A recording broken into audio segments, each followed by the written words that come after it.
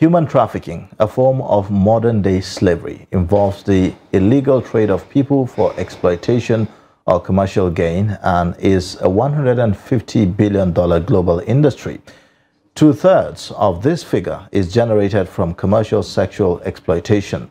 Nigeria remains a source, transit, and destination country when it comes to human trafficking. The UN's International Organization for Migration further reports that as of April 2022, there were approximately 649,788 migrants in Libya, of which Nigerians represented approximately 5%. Now, recently, trafficked Nigerian women in Iraq begged for evacuation. This morning, our Daybreak show will be centered on human trafficking. And to discuss this issue, we have in the studio Mr. Agoro Ganiu Alao, who is head of Intelligence and International Cooperation Unit, the National Agency for Prohibition of Trafficking in Persons and other related matters. We also have Mr. Francis Onyekwe, National Coordinator, Trauma Awareness and Resilience Initiative. Also, joining us virtually via Zoom from Yola in Adamawa State, we have Agboso Bameyi, who is a public affairs commentator. Thank you so much, gentlemen, for joining us on Daybreak this morning as we look at this issue. Thank you very much. Yeah, well, let me begin by saying that recently with the Sudan crisis and the need to evacuate Nigerian students who are there, we saw, a whole lot, happened as to our diplomatic ties with other African countries and our level of preparedness when it comes to responding to emergencies such as this. Also, we are getting the revelation of some women in Iraq who are seeking, repatriation. But in some cases, it is only when emergency like this happen that you hear of people in some locations. Sometimes you don't even know. Our embassy sometimes do not really have a complete data as to who and who is, where and all that. Let me start with you, Mr. Ganiu. What have been your experience dealing with, such issues and Nigerians leaving the shores of the country, in brief? Well, like you said earlier, my name is Agoro Ganiu Alao, and I say to our viewers at home, good morning and welcome to the program. The experience has, in most cases, I must tell you, the experience has not always been palatable, because most times when they are coming back, there are a lot of challenges that come with it. And don't also forget that bringing them back is also a combination of partnership arrangement between the stakeholders. We'll be talking of NEMA, sometimes maybe taking the lead, and then sometimes you might also have the humanitarian affairs of which TAPTIP is under. And then most of these evacuations, when they are coming in, we first of all had meetings, and then we also discussed the strategy. We also have DITCOM sometimes also coming in. And then when they are coming in, sometimes we also need to know what are the number coming in for a start. And then we also assign ourselves the task of what do you do. For us, for instance, for NAPTIP, most of my officers are always there. My counselors are always there, especially to provide psychosocial support for them when they are coming in like that. So you see, it's a combination of the whole of the agency and sometimes the law enforcement agency also coming in to also be part of the officers on ground, receiving them as they are coming in. But sometimes you don't also have adequate data. And then also, they don't also come once like that. They just come once in piecemeal. Like, for instance, some of my officers that are involved in this recent one, the plane sometimes landed by 1 o'clock, 12 o'clock, and they have to be there on ground. Because by the time they are coming, they have to receive them. They have to also do profiling and also see how they can provide psychosocial support for some of them as they are coming in. So these are some of the work that we do there. And the other agencies also have their own areas, their roles to play, so that as they are coming in, you have to welcome them, give them nice reception, ensure that you give them the promise that since they have come home, everything will be okay for them going forward. All right. Mr. Onyekwe, you have been working with Trauma Initiative. Yeah. The question he's talking about coming in, my question is going. The recent cry is from women in Iraq who are being harassed, who are not having good working conditions and all of that. Almost on a weekly basis, we see returnees from Libya. My question is, why do Nigerians go to these countries? Iraq is not doing well at the moment.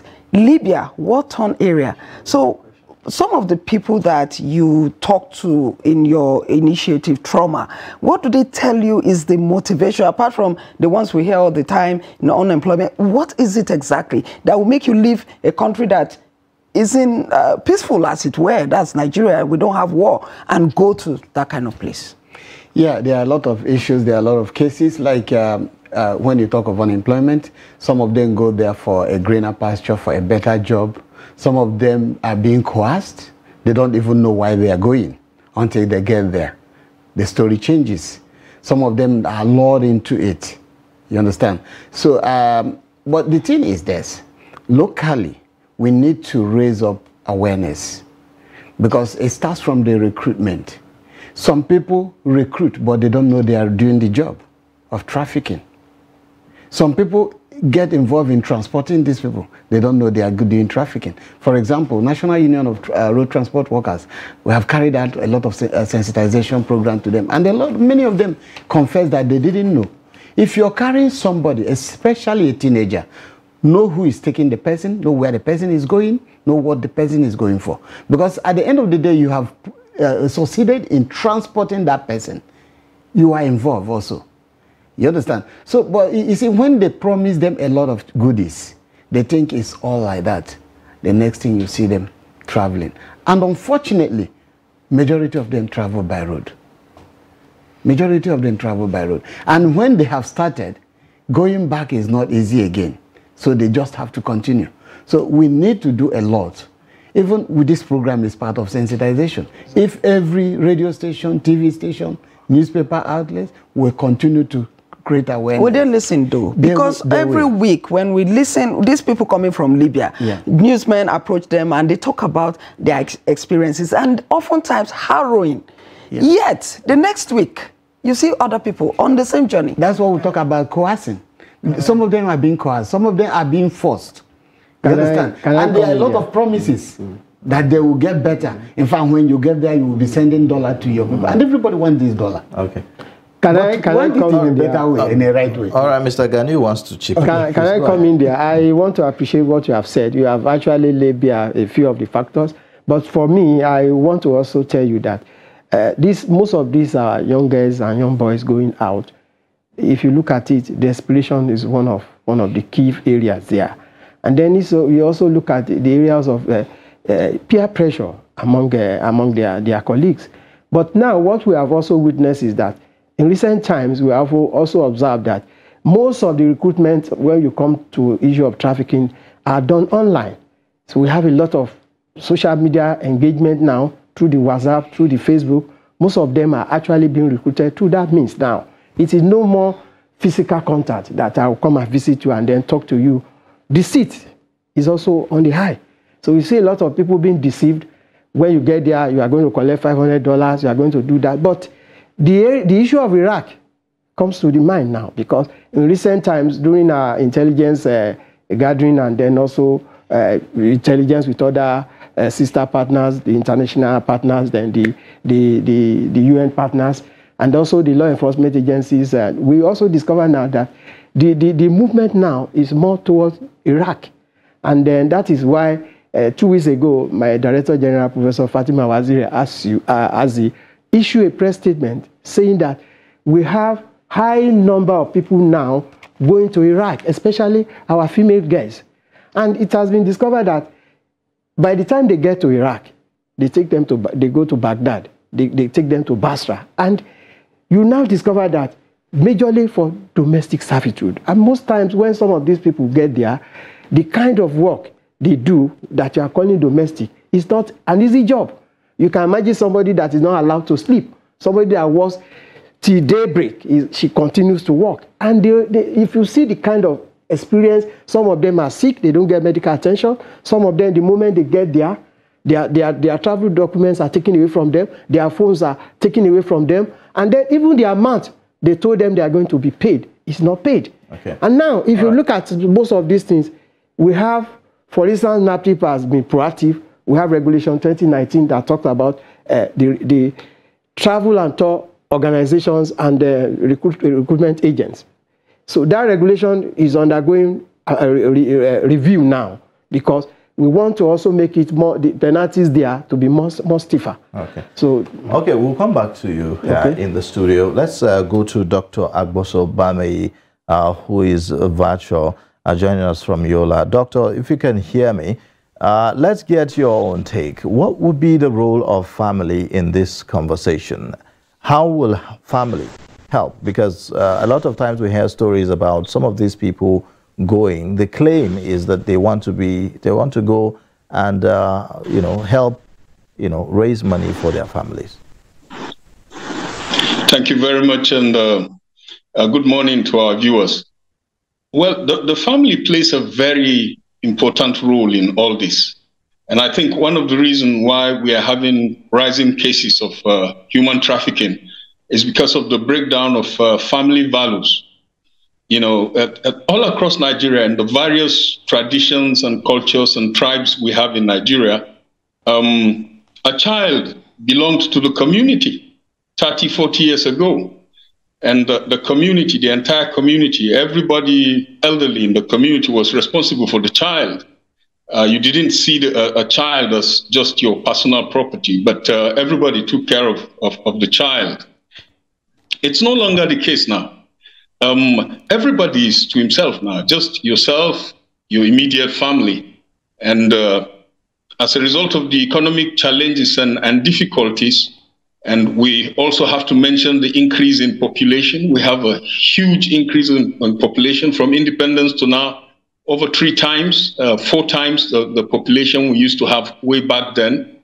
We have the same resources, little resources, huge population. And you have this struggle for resources. The economy is not doing well. As a country, we've not lived up to our promise over the years. And so we have a lot of economic difficulties and challenges. All these things come together and make our young people vulnerable to recruitment and even coercion that the guests in the studio mentioned there. So yeah, if a family is working well and providing for the children, and taking care of them, it becomes difficult for kids from functional families, young people from functional families, to be lured away from this. But like I said, a lot of the families are in serious difficulties, and as a result, the youth, sometimes you even find the parents participating. There are cases where these recruiters come to the parents and promise them heaven on earth. Your children will be taken care of. You send them out there. Your family will be better off. And so with the participation of the parents, some of these young girls and young boys are trafficked. So you're talking about the role of the family there. The family plays a very important role. I think the primary role is with the family. Okay. Unfortunately, there's a breakdown in family values. There's a breakdown in values in the society. Everything has been monetized. It doesn't matter how good you are, you're not respected in the society, but if you have money, you're respected. So everybody is running for money. That lure for money has made it very difficult for families to really take care of their own. All right, Dr. Agboso. In Nigeria today, you see a situation where once you say you're traveling abroad, people begin to celebrate with you, even before asking where you're going to. So there's this notion that anywhere is better than Nigeria. And then some persons are saying maybe the NOA is not doing enough to talk about Nigeria to the people and the potentials hearing. I think that the NOA is limited. They have lots of programs, fantastic programs that will create awareness on various issues pertaining Nigeria and the issues around human trafficking. Same thing with the NAPTIP. Great organizations, great ideas, great laws establishing these organizations, but the financing is not there. We have to say this. The money to do the work is really not there. I've had discussions with leaders of these organizations around here, and what I hear from them is exciting, but they just don't have the resources to do the work. Each year, they come up with budgets. We want to do this, we want to do that. Budgets are approved, but allocations are not made, so they are really limited. Now, going back to your question, Nigerians feel that any place is better than Nigeria because, again, we have not lived up to the promise of Nigeria at independence. Things have not worked here. And it's so disheartening because it's not that we lack the potential. We have the potential, we have the resources, but we have not organized and managed ourselves very well to have the kind of output and results that will make Nigerians proud of Nigeria, especially the young people, and make them want to stay here. That's why they feel anywhere outside Nigeria is better than Nigeria. So, but if it's a matter of leadership and a matter of organizing ourselves very, very well. If we put our house together as a country and our economy begins to work well, we have security, law and order, I'm sure these things will naturally drop. We will still have cases, but they would naturally drop.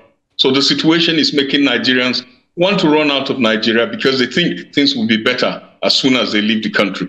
Okay. Well, let's come back to the studio, Mr. Agorong. To you now. Earlier on, you mentioned travel agents and the plans to monitor their operations and the rest of them. What kind of, because I believe that they play a major role. Yes. There are agents who are making a hell of money out of this system. What's the kind of collaboration that NAPTIP has, with other security agencies in arresting possibly these middlemen that make these things possible? Thank you so much. I appreciate the question you have asked. The truth about it is that NAPTIP we collaborate effectively with all law enforcement agencies of the federal government. We also collaborate with international partners and then mostly UN agencies too. The truth about it is that if you look at most of the people that are actually taken out, that are trafficked, most of them go through unregistered or unlicensed travel and tour agents. Because if you go through the registered one, they know what to do. NAPTIP has a portal where all licensed registered agents register with us. And when they register with us, if you are taking one or two persons, you must get clearance from NAPTIP. Because our clearance from NAPTIP will show that we have been able to do due diligence, due processes, and then we have also been able to scrutinize wherever the victim is going to. The truth is that migration is right. You can't deny somebody from traveling, but you must travel the right way. When you are going for labor, you must have a license that permits you to recruit for labor in and outside Nigeria. So if you have that license, you must also register with NAPTIP as a recruiter. The moment you are registered with NAPTIP, wherever you are taken out, you must get a clearance. You must clear that person with NAPTIP. And in our own, we do a lot of work by clearing them. We ensure that what kind of job is this person going to do? Is the employer a registered employer in that country? Is that country safe for that person to work? What kind of salary is that person going to get? What is the other conditions? The rest hours, the period of rest, the number of hours is going to rest.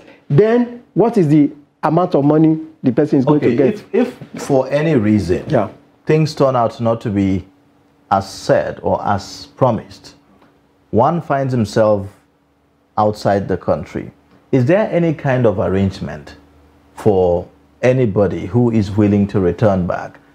Just like we've seen in the case of these women in Iraq. Is there any sort of arrangement or any kind of coordinated arrangements to say, okay, well, for some reason, even if you didn't follow the process before you went out, this has now happened. What do I do? Well, for some of them, what we normally do is that the moment what is promised is not given to you, you have every right to come back. That is, if you have gone legally, you have gotten all your clearance and everything. And then secondly, like I told you earlier, NAPTIP work closely with international agencies, especially International Organization for Migration. We have this synergy. And what we normally do is that some of them go to IOM, some of them go to Nigeria Embassy. The moment you are in Nigeria Embassy, you are surely going to be brought back home. And then you see those that goes illegally, those that go through the wrong route, especially by the road, like my brother said. And especially this one happens mostly with the quack agents, those that are not registered, and those that have not done any clearance. So what we still tell them most of the time when they are stranded is that the first thing for you is to go to Nigeria Embassy. What about countries where we don't have diplomatic relations, like Iraq, for instance? Okay. Yeah, well, Francis. Yeah, why I say I need to add voice to this is this. In as much as we try for these people not to leave, and they have gone, the issue of coming back, so many of them are willing to return. But I want to bet you, most of our embassies, Nigerian High Commission outside, don't treat these people the right way. Let's say the fact. You understand? You'll find out that some of them will be going to the embassy, there's no means of coming back. Some of them have lost their traveling documents. To give them emergency traveling certificate becomes another issue. You understand? So I think the embassy have to step up that way. Again, some high commissions will tell you that they don't have the funds to repatriate anybody. And there's no provision made for individual repatriation unless when they are a group. You understand? Like the case of Sudan now, this is when Nigeria moved. There are people in Libya that want to come back. There are people in Mali. There are Nigerians in Niger. Mali, Burkina Faso, all those places. They want to return. Italy, they want to return. But the issue is the reception at the embassy, at the High Commission. So I think the High Commission need to step up in this area, because most of the High Commission staffs are not NAPTIP staffs. If it is possible, let there be NAPTIP staff in every High Commission to profile these people. You understand? So long as you can establish the fact that they are Nigerians, I think they have a right to return, especially when they show willingness. Let me also... okay, so on the issue of travel agents, it's a very good plan, it's a very good arrangement. But again, I can stay in my house and obtain ticket to travel. How do you do that, such people?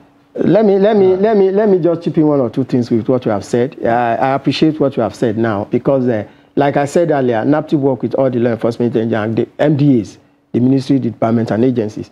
For us, if you have a case or you have an issue and you prompt us, we act promptly. Well, and then part of what we do is hold on, because when I was looking into this Iraq story, yes, I found that it didn't start today. In 2020, there were cries by some ladies. There was even one woman that was able to come back.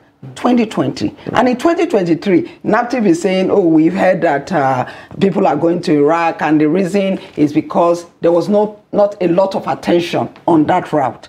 So my question is, if you say you're always prompted and you always act, let me tell you one thing. Trafficking trends, as we have this week, may not be the same next week. Don't also forget that initially, there are, especially most of the West African countries, attention has always been drawn there, because we also have most of them going to some of these countries. Libya will continue to ring bell in everybody's ears. The reason is that for Libya, that is not their destination point. It is just a stopgap for them. Their destination points, most of them, is for Europe. Now, let me come back to your question. You remember that there was a time Iran was reigning. Now we are having, because most of these things, like I told you earlier, we work with most of these law enforcement. We work closely with National Intelligence Agency, Office of the National Security Advisor. We work very closely with the Ministry of Foreign Affairs. That was why I was telling you that the moment we get some of these prompts, we act. Yes, but you work closely with all these organizations that you mentioned. Yeah, exactly. What's the spread of NAPTIP? How spread are you? even not just domestically now, but even internationally, in some of these countries that we have mentioned. Does NAPTIP has a presence in those? We don't, and those are some of the challenges we have. NAPTIP is not at the interdiction point. I want to let me be honest with you. We are not at the seaport. We are not at the airport. We are not at the border post, and this is part of what the agency is working on now. Because if we are in the embassies, to be honest with you, the moment if a survivor or a victim comes in, it is our own job. We know what to do, and then we also know what to tell the embassy. Worst case scenario, if you don't have your document, it is there. We go all out, and then most of these countries too. We also have NGOs. Let me tell you something. NAPTIP is a very good organization. In fact, when you look at Africa or West Africa, it's only Nigeria that have this agency. You understand? But the truth of the matter is that NAPTIP is handicapped financially. They can't do more. For example, we talked about their presence in the seaport, in the airport, in the embassies. It has to go through National Assembly and things like that for them to pass it, for them to start. And they need to, there need to be budget for NAPTIP to respond, actively when such cases arise. All agencies in the country, when issues come up, we always talk about inadequate funding. Exactly, it's a problem. But it's good to create agencies, but fund them so that they do the work. I'd like us to talk to Dr. Agoso. Doctor, in one of the women that came in from Iraq in 2020 said that the agent paid her mother 250,000 naira at that point. What do you think can be done to these parents who are like in the forefront of pushing their children out? Because some of these young girls that go abroad, is the parents that are actually, in her case, in that lady's case, it was her parents that looked for the agent, talked to the agent, and then got money from the agent and then shipped her off. That's what I said earlier on. A lot of this trafficking is done with the participation of the parents. They take money from the recruiters, from the traffickers, and encourage their children, in some cases even push their children to do it. It goes back to what I said earlier also, that there's a lot of poverty in the land. And if you feel like you're going to make money out of this, and based on the promise you have received, your child is going to have a better life, why not make the money and send the child? That's the thinking.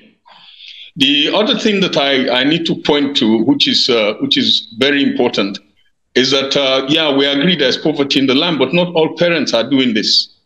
The trouble is that we have thrown away our values, our traditional values, our cultural values, and also our religious values. We do not value human life anymore. All we want is money.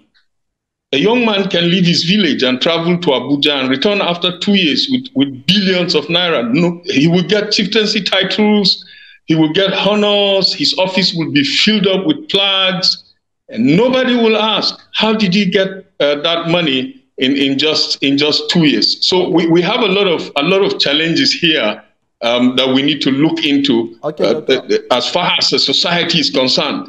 We have to talk to ourselves and begin to value human beings and achievement based on doing the right thing than just money. Money everywhere.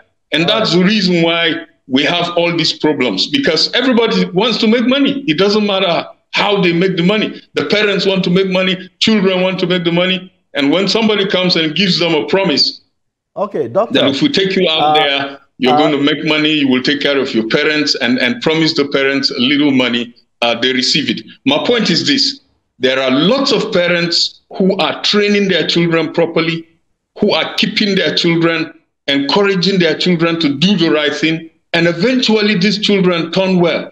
So parents have got to talk to themselves to do the right thing so that their children will turn well eventually. Don't rush to get money or make money and destroy the lives of your children. Okay, doctor, a lot really about money, and still talking about money. This time around, talking about the attention that our embassies overseas have received in terms of responding to such issues. How well do you think we have done? Because a lot of times we hear these complaints about lack of funding and the rest of them. We don't hear government act in a proactive manner, rather reactive manner, mostly in emergencies. That's when we see government reaction in terms of evacuating people who are stranded outside. But in terms of, you know, individual cases where people get stranded outside the country, how prepared are our embassies abroad to respond?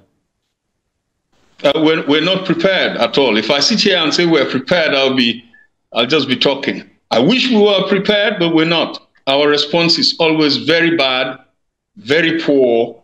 Sometimes, like in Sudan now, it's after other countries have started responding and reacting. Smaller African countries that are not as rich as we are, that we then come in late, and our reaction is always very shabby. We're not organized at all. You know, I tell people Nigeria is a great idea on potential. We've got potential more than any other country on the African continent. Our potential is such that we can be one of the 10 top countries in the whole world.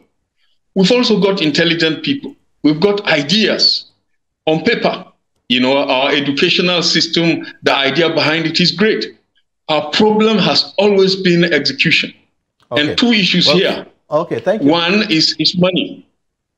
All right, thank you, Doctor. We hardly release enough money for these works to be done. Okay, the second thing is personal greed. You release the money, the leaders embezzle it. So as soon as we deal with those issues, we can put our house together, and Nigeria will do greatly as far as these things are concerned. All right, thank you so much. Thank you. Quickly, let me come back to the studio as we wrap up the discussion. Dr. Agoso, what's the plan now in regards to the women in Iraq who are calling for their evacuation? What's the plan? What do we expect from NAPTIP? Well, from NAPTIP, we have commenced strategizing with the other law enforcement agencies and the Ministry of Foreign Affairs and the NIA and then the others. And then we have also, in the course of our intelligence and also in the course of our investigation, we have also discovered that there are some couple of collaborators that are here. Do we have timelines? That are there. Well, you know, it's a government thing, and it's not something that NAPTIP will do all alone. In all of this, you know, the Ministry of Foreign Affairs has to also be involved, and then the NIA and the others that are in those countries.